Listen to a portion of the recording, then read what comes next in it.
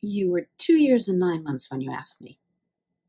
But I was ready for it, had my answer all planned, knew exactly what I was going to say.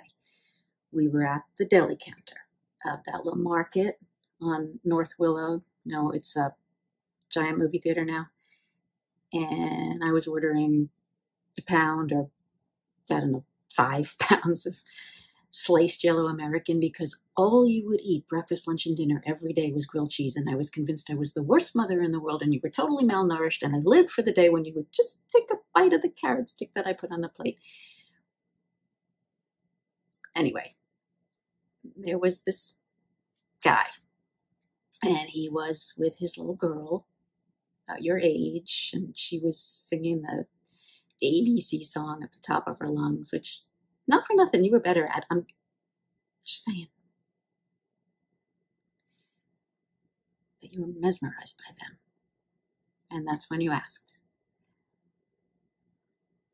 "Where's my daddy?" It wasn't exactly the place I expected the question, but I had the answer. Baby, when I was 39 years old, all I wanted more than anything in the world was to have a little girl just like you.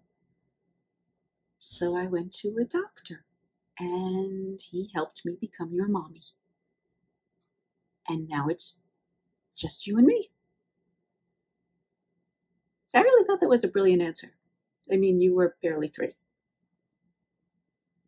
What I didn't think was that you would spend the next 4 or 5, 6 forever years telling everybody that your father was a doctor.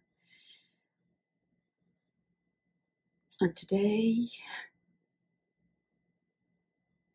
your white coat ceremony, your first official day of medical school.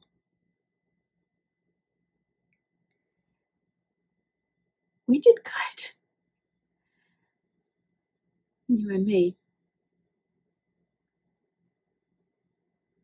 I made you grilled cheese. Just eat the carrots.